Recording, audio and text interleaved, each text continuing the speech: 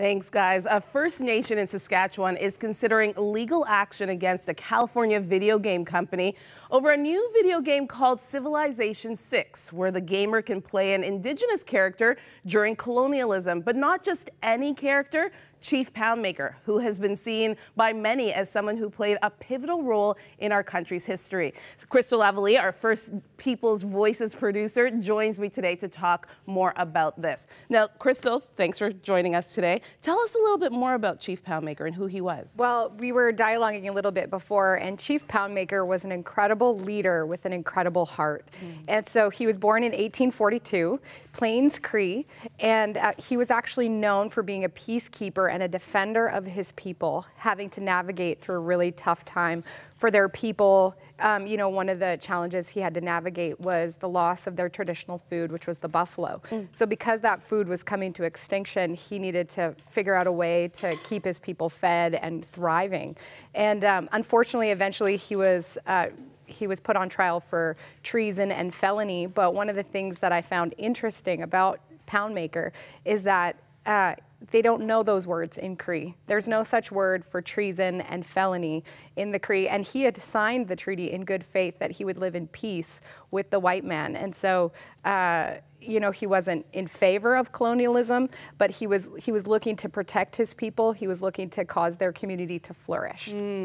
Well, to tell us a little bit more about why this story has made headlines, we're joined by MILTON TOOTOOSIS, headman and counselor of the Poundmaker tribe. Thanks for joining us today, MILTON.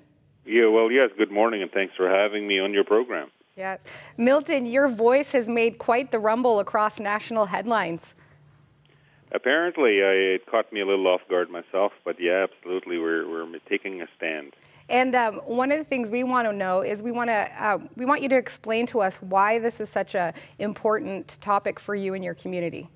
Well, first and foremost, we believe this is an act of cultural appropriation, and I had to learn really quickly what that movement was about. And it's all online. There's a lot of information there about the Navajo Nation taking urban outfitters to task.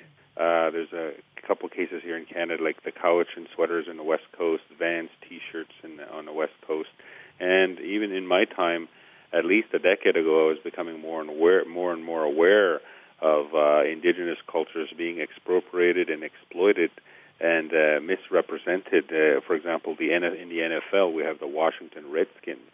There's been a lot of academic scholarly work as to why that's offensive and why the NFL and the Washington team should reconsider using that name on an ongoing basis and so on. So again, it's really an act of cultural appropriation. We want to raise awareness about that. And MILTON, I also think in watching some of the video game that it seems quite racist as well. I feel like, you know, you have Chief Poundmaker and he's going through this land through a time of brutality and violence of his people. How do you feel about that?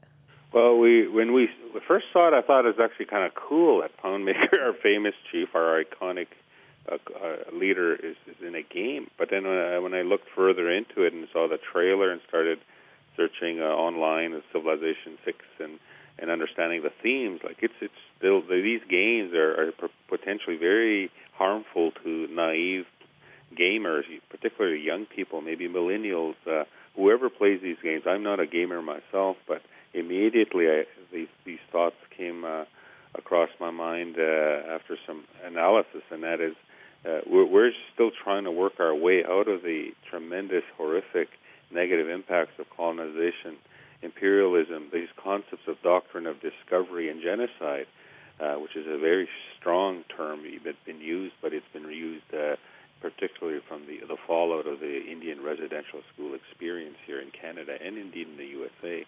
So again, it's very alarming that our chief, first of all, we did not give consent as a Poundmaker Cree Nation government. Our elders are very not happy that Chief Poundmaker is being portrayed in a way that totally contradicts the values that he represents. Well, thank you so much for your time today, MILTON. Absolutely. Thanks for having me.